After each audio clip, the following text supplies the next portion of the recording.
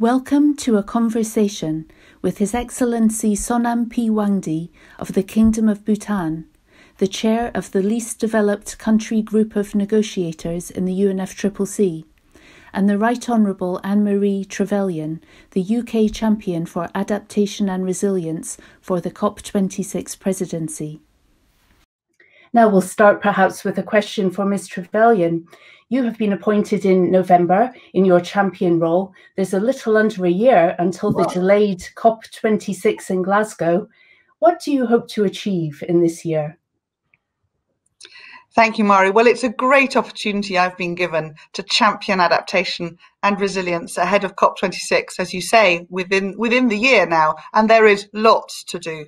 Because by 2030, without climate action, more than 100 million people will be pushed into poverty by those climate change impacts, with the worst effects felt by women and girls and those most marginalised groups. So my key aims is going to be really listening to the countries, find out what they're doing and what they need.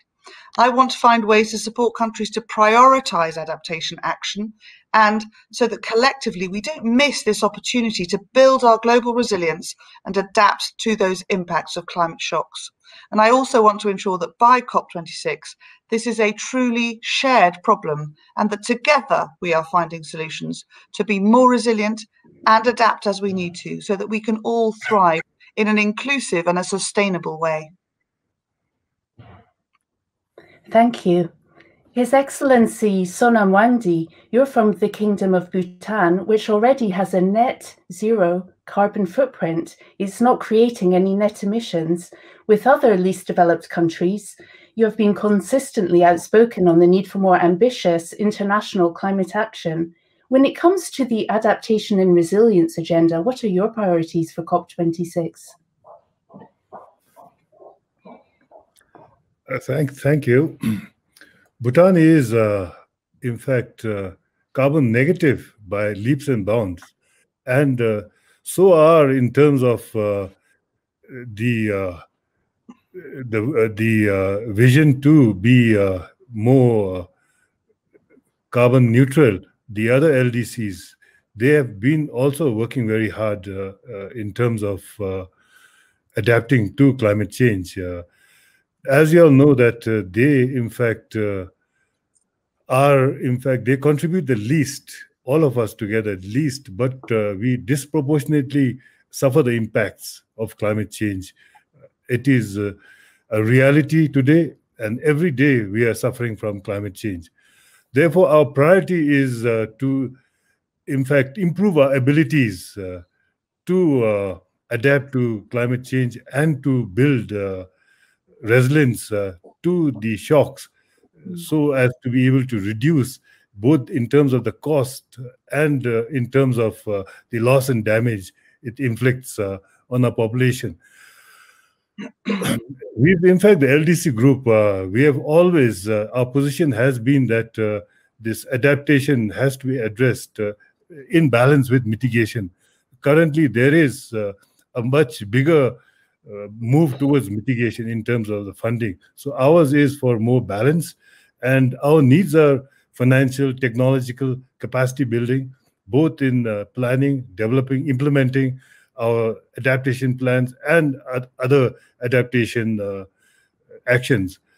In terms of COP26, we in fact would like all the adaptation related institutional arrangements, such as the Adaptation Committee, Least Developed Countries Expert Group, the Nairobi Work Program, and the Standing Committee on Finance. They have their mandates, and in accordance with that, to, in fact, facilitate greater knowledge sharing, strengthen technical capacities, in terms of also identify best available technologies and ensure that these experiences are shared.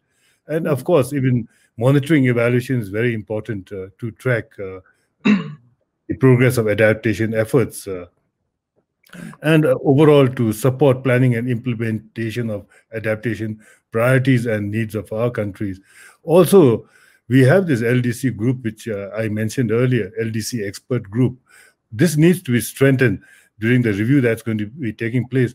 And we want to ensure that this group is there, that the support from this group is guaranteed for the LDCs. Thank you. Thank you. That's a very big and ambitious agenda, but also a very clear and granular agenda for action. So we thank you for that specificity. You've mentioned many bodies and instruments of the UNFCCC process, which sound complex, but in fact are very much needed and need to be strengthened to achieve adaptation on the ground. Ms. Trevelyan, cast yourself forward a year, if you will, to the end of COP26. What legacy would you like to leave for the COP27 presidency, which incidentally will be an African one? Absolutely. And we know that the scale of climate risks and impacts on countries across the world are increasing, and they're just going to keep doing that through this year and on. So there is a window right now to drive a clean and inclusive and a resilient recovery from COVID, making sure that we avoid locking in maladaptation to climate change for years to come, and instead to secure long-term resilience through really focused and effective adaptation. We hadn't expected to have that challenge, but it does afford an opportunity to think differently. So through the UK's presidency and in my particular role, I really hope to pass on a legacy of strong political commitments and real action on adaptation and resilience that will give the African presidency a solid and sustainable foundation on which to continue in this space and at pace, because climate shocks are going to keep coming. So a legacy that firmly puts adaptation and resilience at the heart of climate action for many, many years to come, and make sure that those most marginalized groups become absolutely mainstream in their part, women and girls, indigenous people, in developing and delivering those adaptations that are needed. Thank you. His Excellency Sonam Wangdi, we've heard a lot now about the commitment the UK COP26 presidency is bringing to adaptation and resilience, and how Ms. Trevelyan sees it playing out for her particular legacy. Tell us more about what's happening on the ground in LDCs. What are some of the things they're doing to make adaptation happen, to make communities more climate resilient? The LDCs are on the front line in terms of to enhance action for adaptation and resilience. Last year at the UN Secretary General Summit, we launched our 2050 vision. That vision states that the LDCs will be on climate resilient pathways by 2030 and net zero by 2050 to ensure that our ecosystems and our societies thrive. So that is the vision that we have declared. And to do that, we have a number of initiatives. We have, in fact, 3 initiatives which together will assist in implementing this vision. We have what we call the first, the LDC Renewable Energy and Energy Efficiency Initiative for Sustainable Development, which provides a framework for driving transformative change across sectors to accelerate the transition to renewable energy and energy efficiency. Then we have what we call the LDC Initiative for Effective Adaptation and Resilience, what we call LIFE-AR, which will see LDCs articulate a long-term vision for a climate-resilient future and help prioritize investments behind this vision.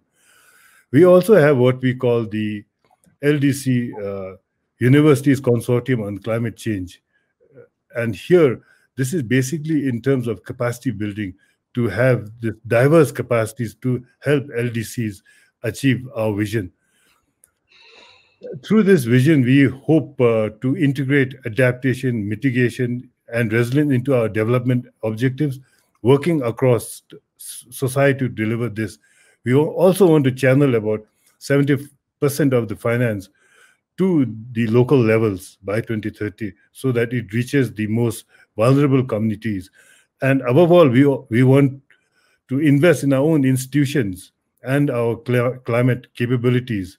You do touch in particular on the need for finance as an enabler for effective adaptation and resilience action.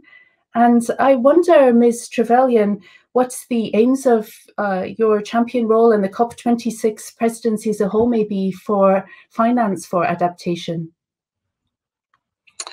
Yes, I think, the economic case for investment in adaptation and resilience is clear, and there are significant returns to be made, both obviously in saving lives, but also financially. And the Global Centre on Adaptation fund returns of up to 10 to 1 on investments. So we shouldn't be shy of, saying, as His Excellency says, that we need to shift the balance of finance across to ensure that adaptation is well invested in. So to meet those real needs of countries, we need to both increase the amount of adaptation finance, but also to make it more accessible and to make the systems work more efficiently. So we're going to be using our presidency to drive improvements across these challenges. And we have a really clear aim, actually, to work with national governments, donor partners, and the private sector to improve access to, but also the overall amount of financing for adaptation. So we're working with public financing institutions and donor countries to increase finance flows and explore how innovative development financing mechanisms can mobilise greater private investments into adaptation and resilience. At the Financing Commons Summit in November, the UK, the Netherlands, and the Dutch development finance institutions committed to greater collaboration to accelerate investment in those local adaptation and resilience solutions. But we also support direct action on this, such as the Coalition for Climate Resilient Investment, the CCRI, which is a private sector-led initiative to encourage businesses and countries to commit to applying climate risk pricing tools to aid decision-making. So overall, we must not only increase the money available, but crucially, we must aspire to do more with what is available. His Excellency Sonam Wangdi, there are a richness of ideas there, a lot of ideas there. Do they resonate with you? Do you think this is going to do the job? Thank you. The LDC group, we think that the current business as usual approaches are not working. Nor are the global climate responses ambitious enough. The current responses, most of them are often short time, they're sectoral in nature, and appear to work in silos. And we also know that most are externally driven, top down, and highly intermediated, very high cost, high transaction cost, and also fail to build in-country institutional capabilities, structures, and systems for the long term. What we need is we need a whole of society response, which breaks out of silos, that channels support to local level, reaching those communities that need it most, with ambitious targets and objectives for support and for finance to reach the local levels. We need to, in fact, scale up finance to assist the LDCs implement our commitments under the Convention and the Paris Agreement. In terms of our needs are much rather more than what type of support that's available. We did an estimation and we found that even in our old NDCs, our needs per annum are closer to 100 billion. USD 193 million is our need currently. The new NDCs would be much, much more, and it would be about $500 billion by 2050. Currently, LDCs are receiving about 14% of the climate finance, and out of that, only about 20-21% is meant for adaptation. So we are actually getting very little. I think in terms of adaptation, probably just a little more than $500 million per annum. Thank you. So you're saying that 93 billion per year post 2020 is what you think is actually needed for LDCs to adapt adequately? Be more than 93 billion. Our our NDCs as it stands, the updated ones are going to be much more. As it stands, we did an assessment that is coming to about 93 billion. Thank you. His Excellency, I think you have a direct question for Ms. Trevelyan about her personal perspective on these issues. Please go ahead. Thank you. I'd like to ask Her Excellency, as a citizen from a developed country, what do you think is the common perspective on climate change? I mean, the layman's perspective. And of course, as a person from a developed country, how can also we solve the climate change problem? Thank you, Your Excellency. Well, I think, the impacts of climate change, climate shocks are felt all around the world, from Yorkshire, just around the corner from where I live in England, across to some of the most challenged small island states. But we are all custodians of our planet. So we all have a responsibility to ensure that we protect and preserve the precious ecosystems that support lives and livelihoods, both here at home with me, there at home with you, and everywhere else in between. I think not everyone sees the size and the importance of the challenge still.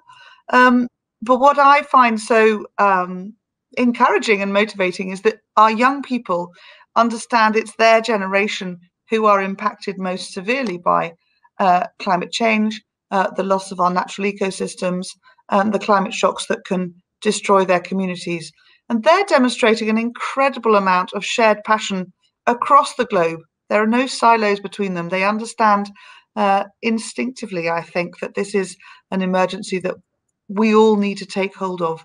So I think we, those of us in positions of authority, are absolutely duty-bound to keep driving home the message that we must act now, and importantly, that we must act together, as you say, not in silos. But I think, for me, most importantly, we owe it to our children and our grandchildren, because we must ensure that we stop the problem and protect for the future. I think from where I'm sitting, and the evidence is clear that the least developed countries are so often at the forefront of action on adaptation because the crisis is real and now. So are there lessons that you would like to share with others to help us as we push for that greater global action? Thank you, Excellency. I believe that having a platform, we are the LDC group, we have this forum, and here we are able to achieve common understanding of the problem of the climate crisis, and we are able also to then formulate responses, shared responses to combat the impacts of climate change. So the LDCs, through that mechanism, we've been then doing our bit. We've been, in fact, calling for greater ambition. We ourselves are committing, even through borrowing. In fact, most of the climate finance coming to the LDCs are actually borrowing. 66% of that is borrowings. So we are updating our NDCs. We are implementing national adaptation plans. And we are trying to create that enabling political environment.